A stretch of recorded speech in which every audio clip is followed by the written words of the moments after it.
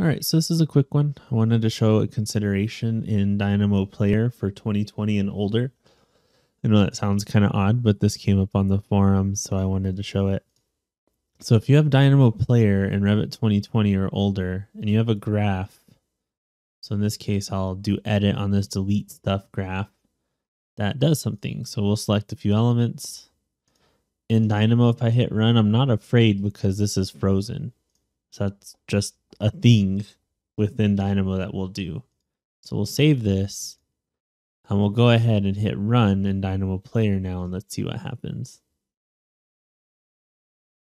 So in Dynamo Player, I tend to not be nervous about that because I know it was frozen.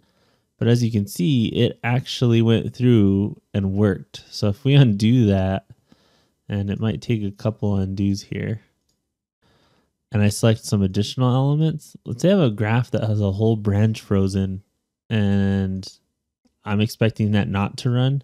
It's still running even though it's frozen. So that's in Revit 2020. If I close Dynamo Player here and I open Revit 21,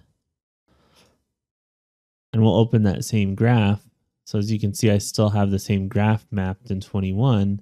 That node is still frozen. So let's take a look at that. That node exists and it's frozen. So I'll close Dynamo.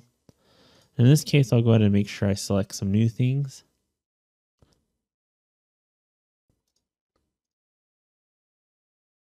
And we'll go ahead and hit play.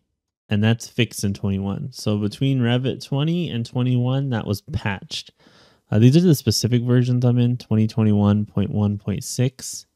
And the one I'm in for 2020 is 2020.2.5. So I don't know if that makes a difference, but that has been patched as of Revit 21, which is great news. I don't know why that wasn't announced. But yeah, if you're in 2020 or older, it is definitely an issue. So I thought I would share that. Thanks.